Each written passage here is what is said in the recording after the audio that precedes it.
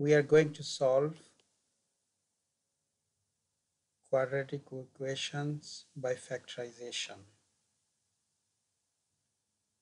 So solving quadratic equation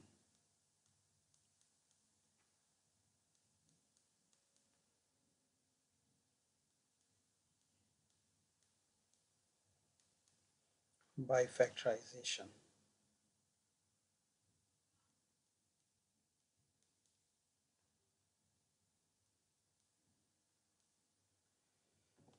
For example, if we have an equation which is 18x square plus 9x minus 35 is equal to 0. So to solve them, we have to make two factors of this. Like there will be a factor and there will be another factor and the product will be equal to 0. So to get these two factors, first of all, remember that we will ignore the square here and we will consider only this part.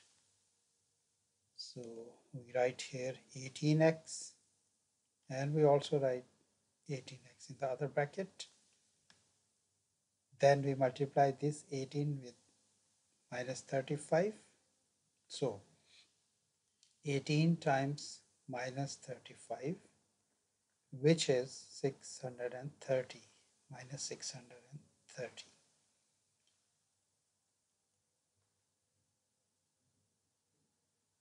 So it's hard to break minus 630 into two numbers whose product is minus 630 and the sum or the difference is positive 9, this one, the coefficient of x. So easier method is that we will break this 18 and this 35. At the moment, ignore the negative sign. So 35 into their factors. Like 18 is 3 times 6 and 35 is 5 times 7. So we are ignoring the negative sign. So now we can make suitable pair from these 3-4 numbers. Like if, for example, if we multiply this 3 with this 7, so it will be 21. 3 times 7 is 21. And similarly, if we multiply this pair 6 and 5, so it will be 30. So definitely the product of 21 and 30 will be 630. And now see, if we subtract these two, so we will get 9. So since we need positive 9, so we shall put positive sign with the bigger number and negative sign with the smaller number, so that when we add them, so we get a positive sign. And obviously when we multiply them, so we'll get the negative sign with 630. So these are the two suitable pairs of numbers which are giving the product as minus 630 and the sum as positive 9. So now we will write these here. So in one bracket we write minus 21 and in the other bracket we write positive 30. Okay, after this, since we have written 118 extra, because when you multiply these two, it will not give you 18x square, it will give you 18 square x square. So it means 118 is extra. So which means we will divide these brackets by 18. Sometime we divide both by 18, or sometime we will divide one of the bracket by 18, or sometime we will divide this by a number and this by a number whose product is 18. So we'll see that what we will do in this case. So 18 and 21, so both are divisible by 3. So we will divide them by 3. So we divide this by 3 and we also divide this by 3. Now these two numbers are divisible by 6. So we will divide this by 6 and this by 6. Now see, one bracket we have divided by 6 and the other bracket by 3. So overall 6 times 3 is 18. It means overall we have divided by 18. So this is the final step. So we got 18 over 3 is 6x minus 7, and the other bracket 18 divided by 6 is 3x plus 5. So that means these are the two factors of 18x squared plus 9x minus 35. And now we know that when the product of two expressions is equal to 0, so either both will be 0 or one of them will be 0. Otherwise, it's not possible that the product of two numbers is 0. So, which means we can say that this 6x minus 7 is equal to 0, or 3x plus 5 must be equal to 0. And then the procedure is easy. After this, we take 7 to the other side. So it will become 6x is equal to 7, because 0 plus 7 is 7. And here 3x is equal to 0 minus 5, which is minus 5. And then we divide both by 6. So it means x is equal to 7 over 6. And x is equal to minus 5 over 3. So these are the two roots of this equation. So we can say this is the first root and this is the second root of this equation. Okay, I hope it's clear to you. Okay, now we will solve this question by using completing square method. So same question.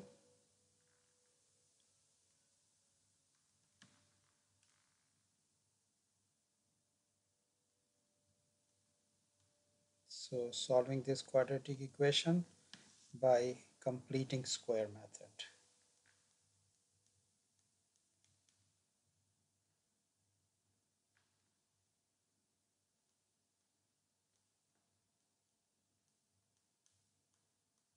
One thing we should know, that whenever we are to solve a quadratic equation by completing square, or sometimes we have to make only the expression, quadratic expression, in by completing square method into vertex form. So these two are two different things. So here we are doing solving quadratic equation by completing square. So it's an equation which we have to solve. So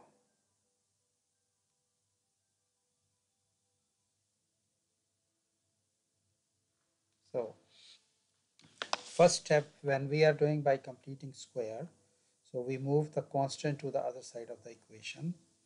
So it will become 18x square plus 9x is equal to 0 plus 35, which is 35. This 35 is moved to the other side. After that, we divide the whole equation by the coefficient of x square, which is 18. So dividing each of them by 18, this by 18, this by 18, and this by 18. So we are getting x square plus 1 over 2x is equal to 35 over 18, which cannot be simplified. Now this one, so the procedure is that we see what is the coefficient of x, which is half is the coefficient of x. So we divide the coefficient of x by 2, so it will become 1 over 4. So this number, the square of this number, we are to add on both sides of the equation. Okay, so half of the coefficient of x, we got 1 over 4, and then we do 1 over 4 square on this side, and plus 1 over 4 square, which is 1 over 16 on this side. So now the left hand side is a complete square. Like this is a square, this is b square, and this is 2ab. So we can write it as x plus 1 over 4 whole square, and this is equal to, when we do 35 over 18 plus 1 over 16, so we will get 289 over 144. You can use here the calculator, or you can use mental maths, then you can find this. Now the next procedure is that we will take the square root of both sides, and remember, whenever we take a square root of both sides, we put plus minus sign. Like from here, when we take the square root, so the square is removed, so it is x plus 1 over 4. So this will be equal to plus minus square root of 289 over 144.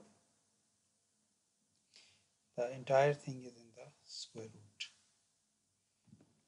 Okay, so we know that the square root of 289 over 144 both are perfect squares, so it will be 17 over 12. This is the square of 17, this is the square of 12. So it means now this has become two cases. One case is that x plus 1 over 4 is equal to positive 17 over 12, because the square root of that is 17 over 12.